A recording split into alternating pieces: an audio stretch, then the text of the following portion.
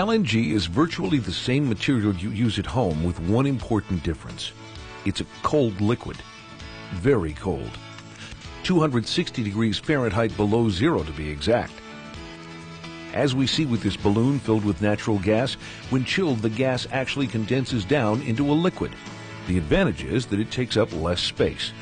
In fact, 620 cubic feet of regular natural gas when cooled results in no more than 1 cubic foot of LNG.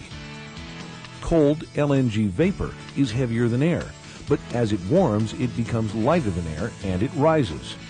Since 1964, LNG has maintained the best safety record of any fossil fuel. Like its household cousin, LNG vapor is colorless, non-toxic, and the vapors are safe to breathe. It's also environmentally friendly. In the event of a spill, it evaporates quickly and leaves behind no residue and does not react chemically with the air. If spilled on water, it is not absorbed in the water and will not harm sea life or affect water quality.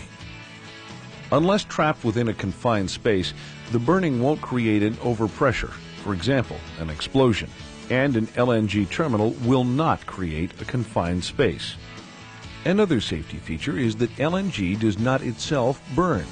The vapors will burn only when mixed with air and then only with a lazy flame. A lazy flame means that LNG will burn more like a candle, not a blaze.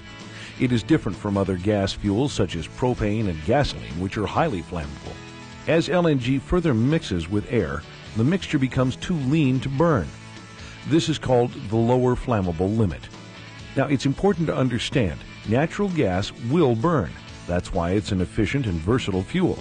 However, for LNG to burn, it must be in a gaseous state in combination with air or oxygen. But within its storage tanks, LNG is always maintained in a liquid form with vapor, but no air above the liquid.